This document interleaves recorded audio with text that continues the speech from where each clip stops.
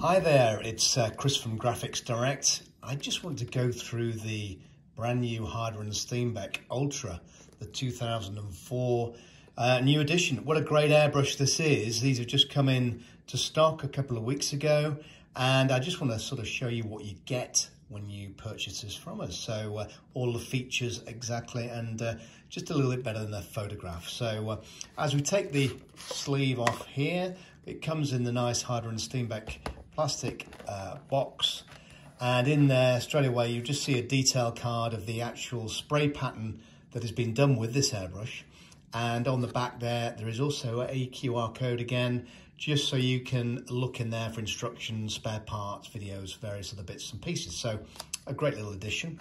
That's just a bit of protection for the airbrush. So here we go, and as you can see, a beautiful looking airbrush.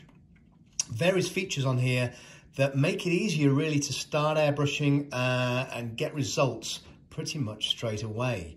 And it tries to alleviate all the issues that beginners have with an airbrush, such as pulling back before pressing down, getting splattering, and achieving a fine line straight away. So as you'll see here, the cup comes separately, and this actually is quite a large cup here, and this simply pushes in to the top of the airbrush like so.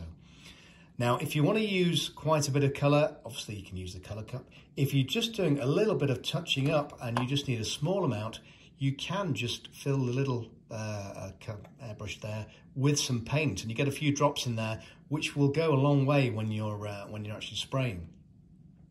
So I'll show you a few of the features here. As you'll know here, there is a little 5-step system, painting system here. As you'll notice, when you press down on the trigger there and you pull back, it goes right the way back. Now we can twist this round, and this is set up for a lot of model makers. So you've got a primer, you've got base coat settings. So each one of these will click into place and only come back so far. So you can only pull back the lever and it will only let a certain amount of paint through. So it's a great idea, so you can get used to how much paint comes out, and a great useful tool really. So when it's set to that one there, it will come actually right the way back. You also have the feature so you can see the needle through the air cap at the end here, so you can make sure that's all clean, because you will get a little bit of paint tip dry on the end there, and at least you can see it there and give that a clean off and be able to carry on spraying.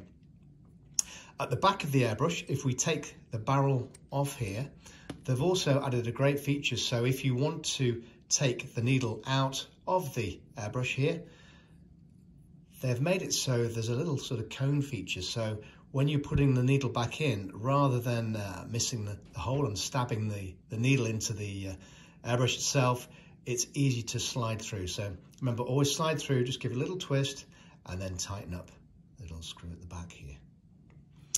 So we'll put that back on the airbrush like so. All Harder & Steenbeck airbrushes, as you know, come with the male quick release fitting. So if you do just have a normal 8th BSP airline, you can just take that off and attach your airline to there. But it is always a great idea to have the quick release fitting and use it. We do sell the female quick release fittings for this, which are a great piece of kit. So that is the new 2004 Ultra airbrush from Harder & Steenbeck. It comes with a 0.45mm headset, needle nozzle headset. These again are all interchangeable with all the Harder & Steenbeck needles, nozzles and air caps. So a really versatile airbrush at a great price as well. So you can get airbrushing pretty quickly and hone your skills so you can produce some really good work.